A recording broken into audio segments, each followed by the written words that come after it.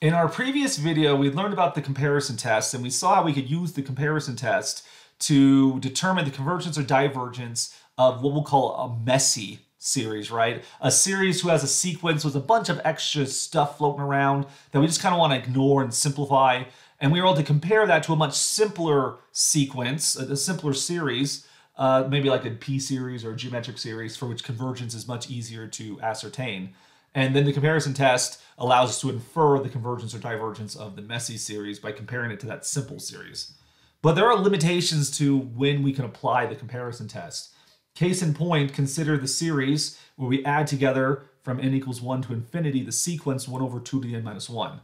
Now, we saw an example very similar to this where we had 2 to the n plus 1 in the denominator. And what we did is we're like, hey, if you get rid of the plus 1, removing a positive quantity from the denominator actually makes the denominator get smaller. And as a consequence, that fraction is going to get bigger. And then the sum of all those fractions is in a bigger series. And so that then we can compare it to a geometric series, which would be convergent since it has a small ratio. Things are a little bit different, though, when we come to the question at hand. If we have a minus 1 there, if we remove a minus 1, as this is a negative quantity, removing a negative quantity from the denominator makes the denominator get bigger, and therefore the fraction becomes smaller, and then the series becomes smaller.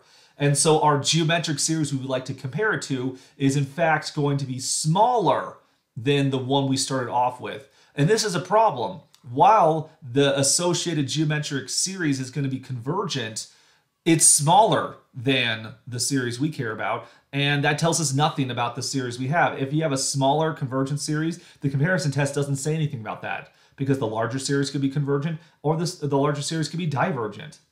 But it feels like we should be able to use the comparison test here, because after all, if you look at this geometric sequence 1 over 2 to the n, it's approximately the same thing as 1 over 2 to the n plus 1, and it's approximately the same thing as 1 over 2 to the n minus 1. This feels just like blatant, discrimination going on here. Why is the positive considered so great and the negative is not? Why does the comparison test work in this direction, but we can't work in the other direction? Nuh-uh, that's not going to work there. It kind of feels somewhat arbitrary. Now, it comes from inequalities, because the comparison test requires inequalities, and that's the limitation of the comparison test. But it turns out there is a good way to remove the limits of the comparison test, and that's by taking a limit. I know it's a horrible pun, but the key to a limitless comparison test is to take limits. And so enter the so-called limit comparison test. The limit comparison test is able to work around the inequality limitation we saw before, and we actually use a limit calculation to determine the asymptotic behavior of these sequences, and so then we can determine the convergence of the associated series in play. So we have two sequences like we did before, A and B, and the only requirement we have about A and B this time is that they're both positive sequences. They never obtain negative values.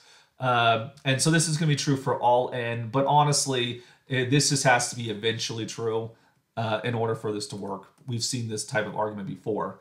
So suppose we have two non-negative sequences, so that if we take the limit of their ratios, this is equal to some number c. So this limit exists, this sequence is convergent, the ratio sequence is convergent. And in fact, the number c has two requirements. It must be a positive number and it must be finite. What does positive here mean? That means that c is strictly greater than 0. 0 is not allowed as an option. What does it mean to be finite? We're saying that c must be strictly less than infinity. So we're saying that c cannot equal 0, c cannot equal positive infinity. It has to be a finite positive number. Now, if that's the case, if the limit of these ratios is some finite positive number, then it means that the convergence of the series will be the exact same. Either both series will be convergent or both series will be divergent.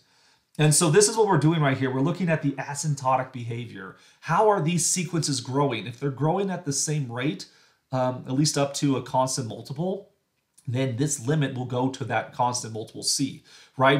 If this limit is a positive finite number, this tells us that the growth of sequence A and the growth of sequence B is proportional to each other. There's a proportional growth, which essentially, for a calculus point of view, means it's the same growth. Clearly, the perfect choice would be to take c equals 1, but honestly, any positive finite number will be sufficient here because that just means up to some proportional constant. These two things are growing at the same rate. And if the sequences are growing at the same rate, that means their series of the sequence of partial sums will be also comparable. So let's actually see a quick argument on why this limit comparison test works. It's really kind of nice here. Take any, what we say is epsilon greater than 0. How we want to interpret this is specify our margin of error. How much error will we tolerate for a problem? Do we need to be accurate to 0.1 decimal places, 0.00001 decimal places, 0.00000000001 decimal place, or something like that. I just realized what I said didn't make any sense. Like, we want to be accurate at 0.0000001. That is, we want to be accurate to 10 decimal places, 12 decimal places, a trillion decimal places. We specify our allowance there. So that's this epsilon for error. And so then let's compute our margin of error, right? If you take the limit c, you subtract from it epsilon, that gives you a little m. Take c plus epsilon, that gives you a capital M. And so because our sequence a over n, an over bn is convergent to c, and c is some positive number, we know that there's some number n, so that all later numbers, little n, that are bigger than big N, there's some sufficiently large n, it guarantees that this inequality will hold right here. And the basic idea is this just comes from the definition of the limit, that for all numbers larger than capital N, we have that the distance between an over bn minus the c will be less than epsilon. If you unravel this inequality, the absolute values, you get this one right here. This one's a little bit more practical to use. And then if you clear the denominators, you get the statement that we actually want, which is this one right here. M times bn will be less than an, which will be less than m times bn. That's a capital M and a lowercase m in presence there. And so now using this limit statement, a over b converges to c, that convergence statement of a limit translates into an inequality. And this inequality is where we can use the comparison test. Because consider the series of bn's. Let's say that it's convergent. Well, if you times that series by a constant multiple, it'll still be convergent. So the sum of capital M times b is a convergent series. Well, because that's bigger than the smaller series, and this is a positive series, this also tells us by the comparison test that the series of the a's will be convergent well. Again, that's by the comparison test. We are able to use an inequality there. But let's switch the direction here. What if bn was divergent? Well, then any multiple of bn would also be divergent as a series, so the sum of little mb's will be divergent as well. And then look at the inequality here. If our series is bigger than a divergent series, then it likewise has to be divergent, again, using the comparison test. So this limit comparison test piggybacks off the comparison test by turning a limit statement, an asymptotic statement, into an inequality for which the comparison test applies. So this tells us that when b is divergent, a is divergent. And when b is convergent, that a is convergent. So the convergence of a implies the convergence of b. But then who's on top and who's on bottom in this ratio is somewhat irrelevant. You could take the reciprocals, because if c is a positive finite number, its reciprocal will likewise be positive and finite, and that'll be the limit of b over a. That'll just be 1 over c. So the same above argument works. You just switch the appropriate parts. And so then we get this limit comparison test. Let's see some examples of how one can use the limit comparison test. Well, let's take the series that started this whole conversation. Take the sum where n ranges from 1 to infinity of 1 over 2 to the n. And so let's look at two sequences. There's the sequence we started off with, 1 over 2 to the n minus 1. And then there's the sequence we want to compare it to, 1 over 2 to the n. We just kind of want to ignore this negative 1 right here. If we take the limit as n goes to infinity of an over bn, this looks like the limit as n goes to infinity.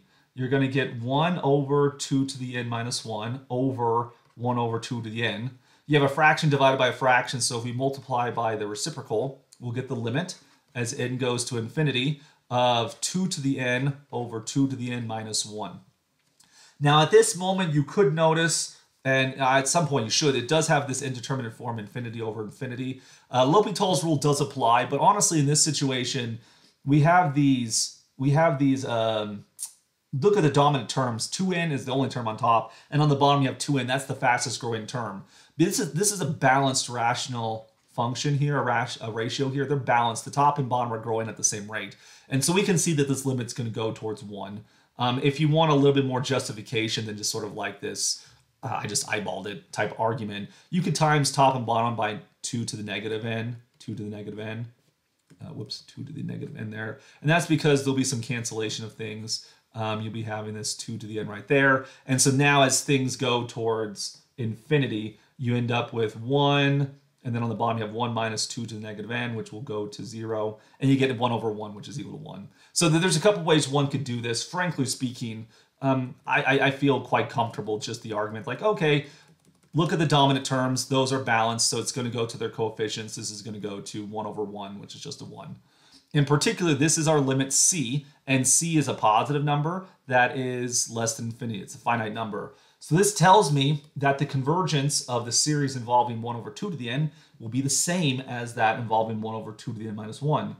And so that asymptotically speaking, the series that we started off with is essentially the same series as n equals 1 to infinity of 1 over 2 to the n. Now, I'm not saying the series are equal, but I'm saying that as n gets sufficiently large, the two terms will be so close together that we really shouldn't distinguish between them, and that the sums of these two series will be really close to each other, right? So asymptotically, these two series are the same. Now, this second series, 1 over 2 to the n, this is a geometric series. It's a geometric series whose ratio equals 1/2. And so since our ratio is small, the absolute value is less than 1, this tells us that the geometric series is convergent. It is a convergent geometric series. Those are usually fairly easy to see. And so the geometric series test implies that the geometric series is convergent. But what about the original series? The original series is going to be convergent by using this limit comparison test. Now we couldn't use the comparison test directly, but the limit comparison test allowed us to go around the obstacle, the so-called inequalities that the comparison test requires. So this series will be convergent by the limit comparison test. Let's look at example B right here. Same basic idea. Let's look at the dominant terms. We have a 2 to the n squared on top. We have a square root of n to the 5th on the bottom right there. And so we want to compare our sequence. So look at the sequence. We're going to get 2n squared plus 3n over the square root of 5 plus n to the 5th. We want to compare this thing to b, 2 to the n squared over n to the 5 halves. Taking the square root is the same thing as the 1/2 power. Now if you simplify these things, because after all, 2 on top is the same thing as 4 over 2, this thing would simplify to be 2 over n to the 1/2 power. And so that's the comparison we want to see here. And so what's going to happen again, if you take the limit as n approaches infinity of an over bn, this limit is going to equal 1. And that's because of the balance we had here. Notice the leading terms. We have an n squared on top. We have a square root of n to the 5th on the bottom. We have an n squared on top, a square root of n to the 5th on the bottom, plus also there's a 2. A constant, then the multiple of 2 in the numerator. These things will asymptotically approach the exact same, they're going at the same rate. Therefore, we get that this limit's going to equal 1. Kind of skirting around the details here. But we could go through the details. We could do a L'Hopital's argument, or like in the previous example, we see that it'll be a balanced rational function. And so we end up seeing that this limit equals 1. The limit comparison test applies. Take the limit comparison test. And so what is it that we're comparing to? Well, we're comparing to the series that involves this sequence B, right? Our series will have the same asymptotic behavior as the sum, when n goes from 1 to infinity, of 2 over n to the 1/2. Now, this new series in question, it's a p-series. It's a p-series whose p-value, which we can see right here, is 1/2. For a p-series to be convergent, p has to be greater than 1. as RP is less than or equal to 1, this implies that the series is divergent. Now, the series involving 2 over n to the 1/2 power, that's divergent by the p-test. And then the limit comparison test shows that the original series is likewise divergent. And that's all we have to do for this limit comparison test. We have to take a look at the simplified sequence by looking at the dominant terms of growth. And if we're at all uncertain about this dominance going on here, use L'Hopital's rule. But we look at the dominant terms and then look at that simplified one. And that oftentimes will be a geometric or p-series, which is much easier to determine the convergence of.